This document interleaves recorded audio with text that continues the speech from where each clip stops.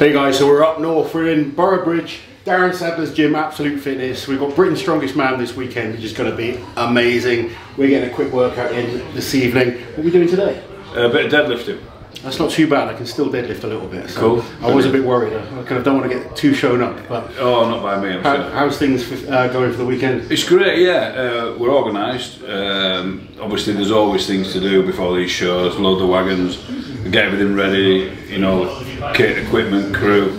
But yeah, it's all come together. It always comes together last minute. But yeah, excited about it. The athletes are all raring to go, so that's great. I think it's an amazing lineup.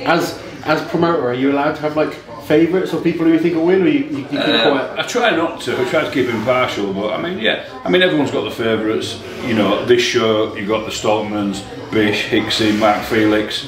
You know, the guys that have been around a long time, you almost feel like a lot of them, like maybe it's their time to win. You know, it's always nice to see someone that's put the groundwork in and sort of gone up that roster and then got a win. It's an amazing lineup. You think you've got the two last Britain's Strongest Man winners, you've got the current World's Strongest Man, the current Europe's Strongest Man, and Mark Felix in there as well, who's, I think he's been on the podium the most times at Britain's Strongest Man. A couple of new guys as well, always nice to see that, just to see where they are against, you know, the guys that are at the top. End of the day, I think I worked out there was like 6 World's Strongest Man finalists in this show, which is massive. Absolutely crazy. Yeah. It's going to be an amazing show. I'll put you on the spot. Where can people get tickets? GiantsLive.com. GiantsLive.com, and if they can't get to it, they can watch it online? Live stream, yeah, on Facebook or Official Strongman. Cool. So make sure you guys watch it, whether you're in person or online. We're going to go have a workout, try and get a sweat, and see if we can roll back the years and still lift some weights. Been a while.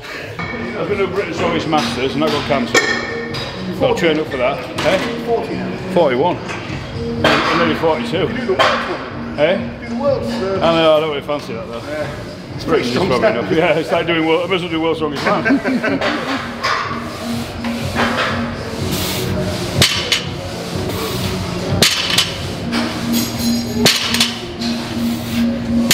Something to my forearm, like even just gripping that hurts. Yeah, excuses are coming out now. I know, I'm full of them. Yeah. That's why I've retired. Yeah, we were sort of dodging injuries when we were competing, and now it's like we've definitely got injuries. It's like since I stopped competing, there's no motivation to train. Yeah. So like when you've got a goal, you can kind of ignore the pain. When there's no goal, you're just like, oh.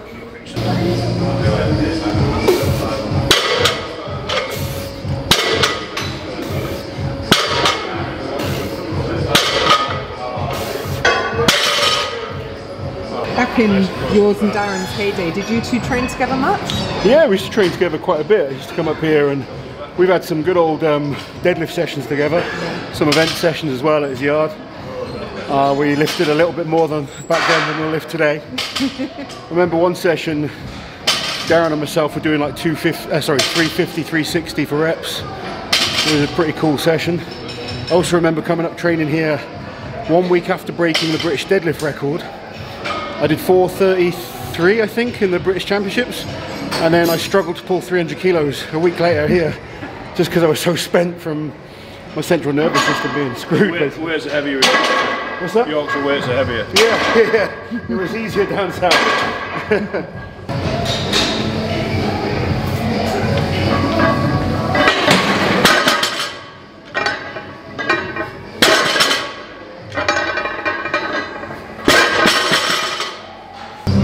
Okay, shoulders back, that nice and slow. Don't yank it though, put it a bit slower than don't yank it. That's better. Good, don't yank it. Good, that's better.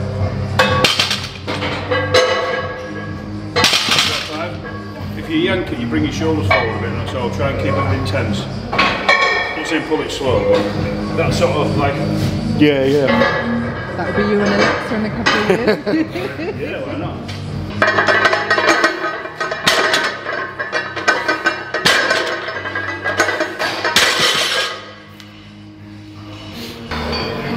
It feels heavy.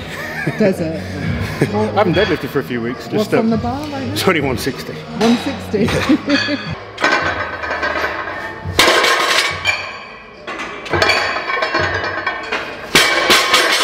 What is on there?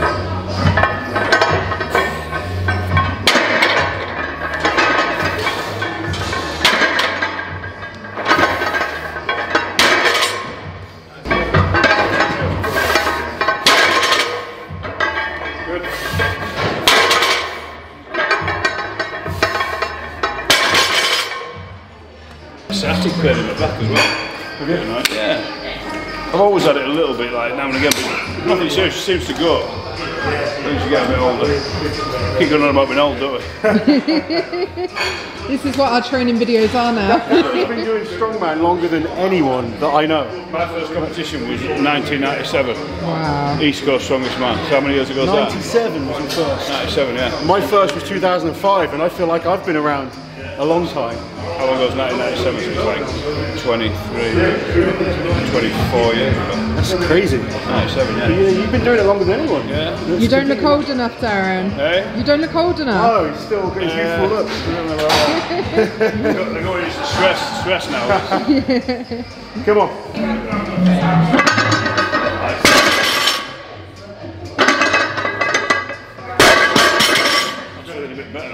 Yeah, warming up now. Yeah, a bit. I hate it when you pull a light weight and you go, oh no. You know. I sometimes have to do the same weight 3 or 4 times these days. Yeah. I remember when I was younger, I just put 300 kilos on and lift it. Yeah. Didn't Bibby like press 180 without warming up or something? He's always 180. That's ridiculous.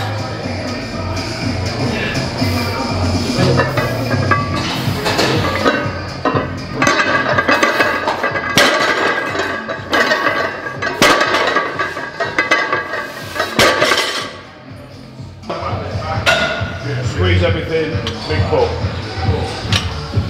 That was a bit much better. Good. Good. Okay. Strong. Right, we'll try 65, but then the deal is you're coming back down doing loads of reps for weeks now. Good plan. 200 kilos next. Big weights.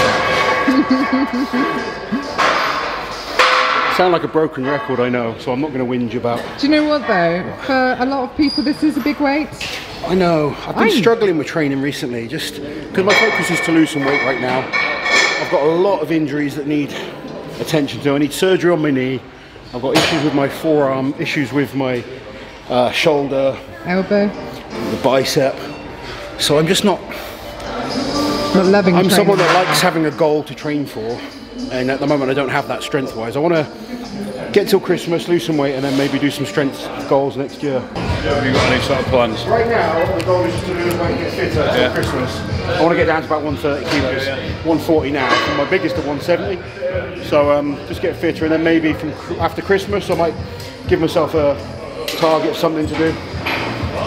I'm looking to do it. It's just time. Yeah. And I know it sounds daft and whatever, you know what I mean. Like, because I've competed before, well, at a high level, obviously, at World's Strongest Man. If you've never competed before, like if even if I did the Masters, I feel like I'd want to be good because be like, oh yeah, Darren's back and he's crap. Do you know what I mean? I'd rather just and when I've trained before, because I've been trained for a show, should I say, I've trained as hard as I can, but I've got all these other giants' lives, and I felt like I couldn't get my best. It's not the same as when you were younger and you were just dedicated to that. I was just sat around waiting for World's Strongest Man every year, you know. Whereas now it's a bit different, isn't it? It's exactly the same for me. I sort of have so many other things going, and I've lost a bit of that hunger that I used to have to be as good as I could possibly be. You can't do it forever, can you? No.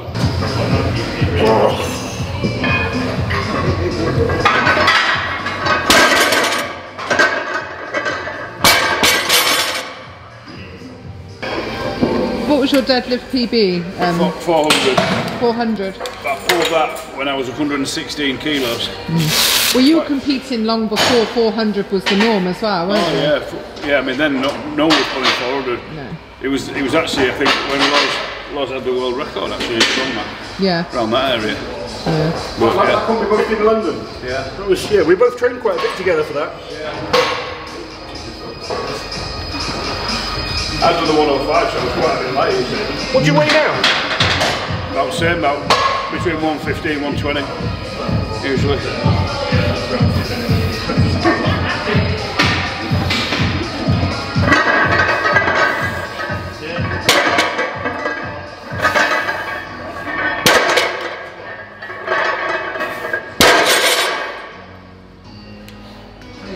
You're very tanned, Lars. I'm always tanned. On my you look like Not as tanned as you, with your fake tan. When we were in Dubai, walked into my hotel room, She's in there with this woman tanning her.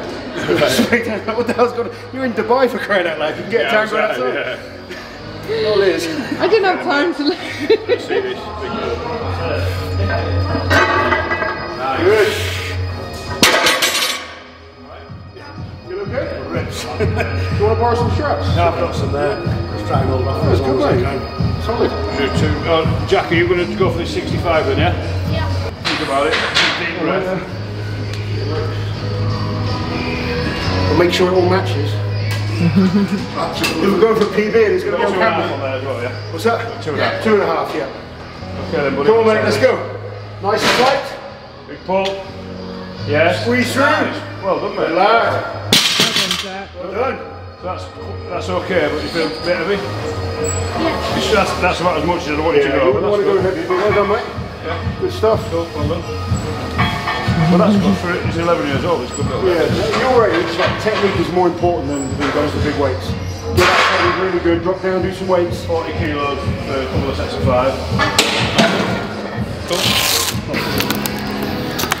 Once I get over 200 kilos, I'll put on my suit. We've got a massive scar there.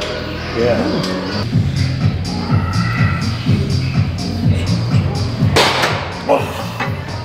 Go, Darren, come on.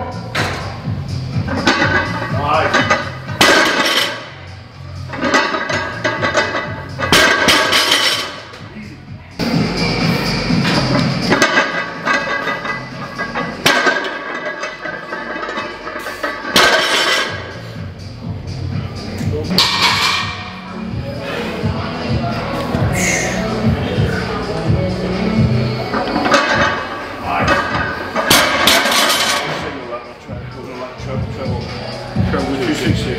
That moved well. Like I said, it feels fine until I walk away. Walking away looked the hardest bit. Yeah, I thought it was very good. I think a bit of foam roller in can sort it out. Put the back here, anything with a bit of foam roller in. Oh, yeah. But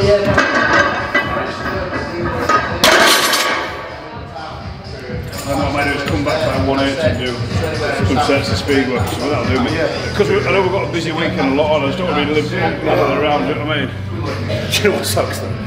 We used to throw that weight around like it was fucking... You wouldn't be thinking till now, would you? No, I still wouldn't have straps or anything on or a belt. When I was deadlifting back then, I wouldn't even take it seriously for 300. But then I start thinking about the jumps and that until then.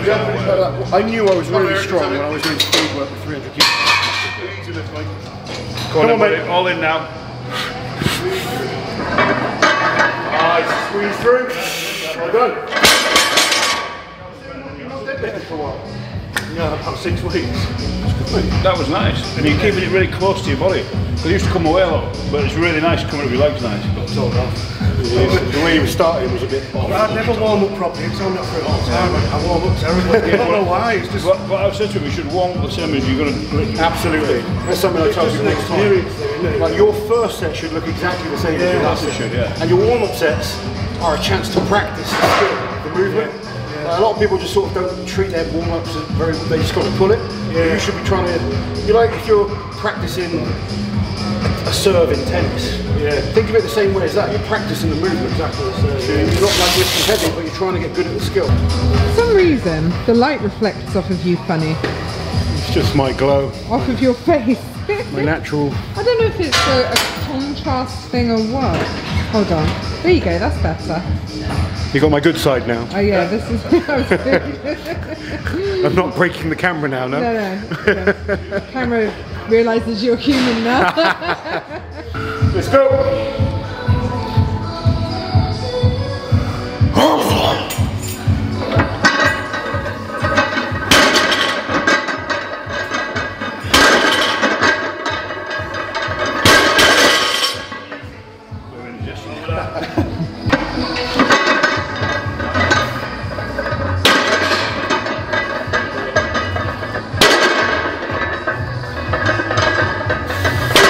I just don't want to be a show referee and thinking how much I'm making, you know what I mean? I want to enjoy it.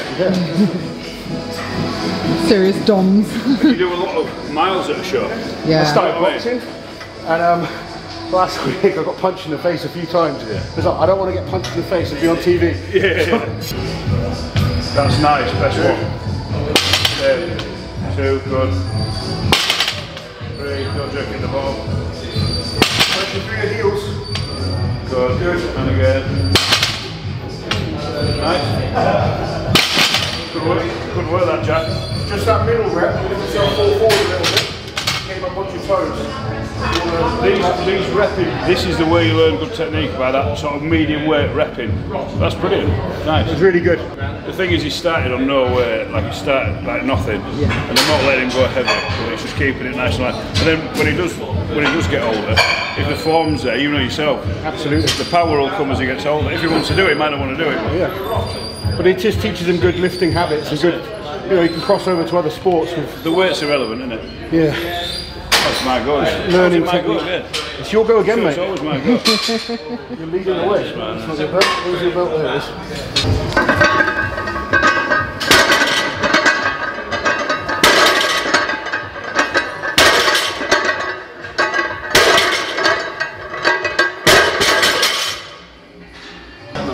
We'll go on Friday, we'll settle, get the stuff out, paint everything, go have a bit of lunch, come back, do a bit more, and then we'll get there Saturday morning, it's just tweaking then. Whereas if you go in on a Saturday, it's like all madness, and then you just get it set up and it's showtime. Whereas like if we're going on a Friday, it's really nice, the audience is coming in and we're really chilled out. Because if anything's gone wrong, you've already sorted it. So it is what it is. If you do it like the day before, you've got 12 hours to sort it at least. Especially when more pressure, I guess, if you've got to do it all on the same day. Yeah. Do you have a favourite arena that you use? Leeds is good because we have done it so many times, like putting on an old set of shoes, you know what I mean? Glasgow was brilliant, it's really modern, loads of room. Sheffield's great, it's got loads of room behind it. Royal Albert Hall is cool, but from a promoter's point of view, it's a bit of a pain because there's no room. And everything's got to get brought up on a lift onto the main stage. So, but Royal Albert Hall's probably my favourite, as in visually. Yeah, and like, you know, for the audience and stuff like that. But then for a smaller venue, the atmosphere in there is amazing. It's like nothing else. Yeah. And it was built for sound, you know. Yeah, and acoustics. Yeah, and I mean, honestly, probably for us lot, the best one is either Sheffield or Glasgow. Yeah. For easiness, loads of car parks with wagons and all this sort of thing. Whereas Leeds has got like, you can get like 2 wagons in, that's it, you know what I mean? It's just like Sheffield and Glasgow are probably the best for us. But again, to watch, Albert Hall. Yeah. But to work, it's probably the hardest, isn't it? Yeah. And it's like 40 degrees under that one. It was boiling, wasn't it? Right, that's given us a bit longer rest period. Yeah. We talk about something else.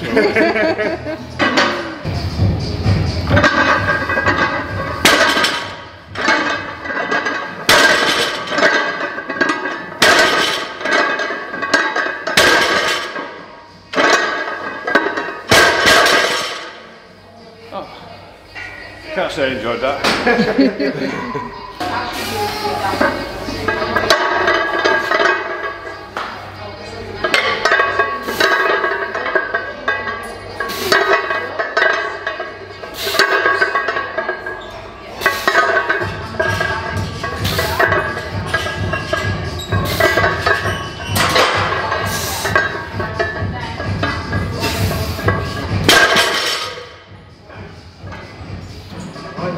Trying to focus on the glutes and hamstrings a little more. I won't be doing it, mate, but I like it. That bar, I think, has had the more weight than any other bar because it's done just about every World Deadlift Championships. How many? Is that the bar you use for the? Yes. How many? You think of what pulls that's been done? That's mental. That's. So that's the bar that you use for the World Deadlift Championship. We use it every year, that bar, don't we?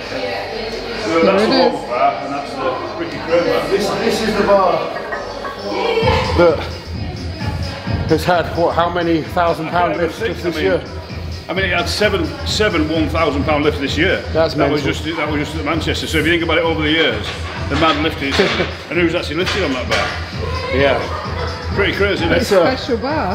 Yeah, that bar's got some history to it. My members should be grateful, you know. I don't put it away, it's what it is, because there's such good quality, they don't bend as long as you use it for deadlifting. What bar is it? It's an Oki bar made by Ricky Crane, an ex-powerlifter. So he made it for us. He made a powerlifting bar with weightlifting collars, so it spins easy. So it's like they wouldn't usually put those collars in a. Yeah. It's like just really nice. and it's sort of bendy but not too bendy. There you go. So that is The bar. So that's the bar I pulled 435 on. Yeah, that's it. We're going to go for that one and that one. We used that one I think for the first year, and then it's been that ever since. There you go. Is this what Eddie pulled 500 on as well? No, because I gave him that one. Ah, okay. I gave him that one. Eddie, okay. Because he needed that bar. Let's be honest. So the weights are the weights we use, the Eleiko weights. I've got those. So he wanted the bar. That's fair enough. You understand that? Yeah, that was the first. It wasn't the first ever one. No, the first ever one was on when Benny pulled 461. That was the first ever one that we did. We had Andy Bolton there. We had Eddie, obviously, up and coming then. Who else pulled big there? Yourself. Yeah. Terry, there's some big numbers. Terry, was it Benny Magnuson? We actually had Ronald Handler there as well, all those years ago. What, Martin Wilder? Martin he was Wilder. Pretty good. He did like 430, I think. Yeah, and he was getting better and better, but then I think he got injured. Yeah, that happens to a lot. But Mark Felix. Yeah, Mark was always sort of 420, 425 then. Yeah. Mark's weird because he's better for reps than he is for a max weight. He's miles better for reps, yeah. He's got that lockout strength, not quite that power off the floor. If you give Mark sort of like, not like the 350 that we use now, but you 300 or 320, like he's unbeatable on that lower, I mean it's not a lower weight, but like 300, 320. He just seems to have this like ability to just keep going. He doesn't kind of burn out like the rest of us. When you get a bit higher towards the 350, 360, it's still brilliant, but he can be beat by the bigger top end lifters. But whereas I think you bring it down, how it was sort of like 8-9 years ago, 320 for reps. I think even that's now. why he was so dominant, like world's strongest man back then. When it was 300, 320, unbelievable. That was good, mate. Well, keep talking. Eric's nearly put all the weights away. We'll talk a little bit longer. We'll get where we're nicely done, well done. Almost. Right, guys, we're all done. Nice, quick deadlift session. Nothing too strenuous, thank goodness. But it's good to come back and train with you, buddy. Busy day tomorrow. Obviously, you've got Britain's strongest man. It's an exciting one. You've got world's strongest man, Europe's strongest man. The last two defending Britain's strongest man. It's going to be hell of a show. Give me a winner. Well, the guys have been down to train. They all get an open invite to train on the kit, especially the British guys. And the ones that are organised come down. I've had Mark Felix down, I've had Hicksy, we've had Bish down. I'm not going to pick a winner, but all I'm going to say is the Stoltmans are on form this year, as we know. We've got world's strongest man in Europe's. Bish is unbelievable, he's getting better every year, and he's been down and trained, he looks awesome on the events. I think people are probably underestimating Graham Hicks a little bit, because the events are very good for him, and he's actually very positive, he's on fire at the minute. I think people that might be underestimating him, and I'm putting him on the podium. You know, he's probably not the obvious one, but I think Graham could win it. Yeah, I think it's going to be a battle between those four. Yeah, I think the battle for fifth will be really good as well. Actually. Definitely, yeah. It's going to be an amazing show. Make sure you guys tune in. Daz, thanks for having me up. It's been good to train again. Brilliant. Thanks, mate. Have a great weekend. Cheers, man. While you're here, guys, subscribe to the channel, hit that notification bell so you don't miss any of my awesome strength content.